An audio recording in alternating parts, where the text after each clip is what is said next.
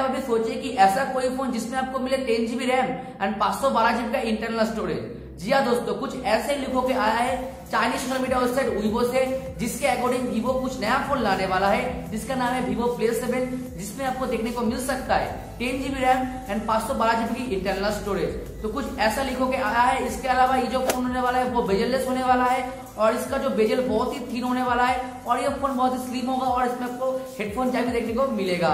इसके अलावा बात करें प्रोसेसर को लेकर तो इसमें आपको स्नैपड्रैगन की 845 देखने को मिल जाएगा।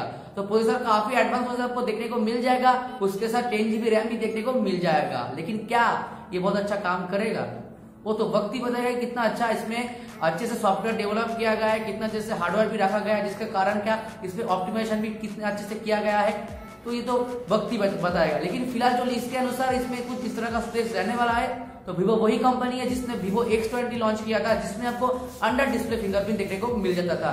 तो वीवो कुछ इस साल नया करने की कोशिश कर रहा है, कुछ नया नया टेक्नोलॉजी ला रहा है। नहीं तो पहले तो वही हिंदुस्तान को सेल्फी स्टार करने में तो तुला हुआ था वीवो ओप्पो, लेकिन वीवो इस साल कुछ अच्छा काम कर रहा है। तो उसके लिए मेरे तरफ से वीवो को एक थम्स अप। कुछ ऐसा काम करते रहिए और कुछ ऐसे टेक्नोलॉजी लाते रहिए। सो गाइस, कुछ इस तरह का लीक था VIVO X7 के बारे में। अगर वीडियो को पसंद है लाइक कीजिएगा, शेयर कीजिएगा और कमेंट करना मत भूलिएगा।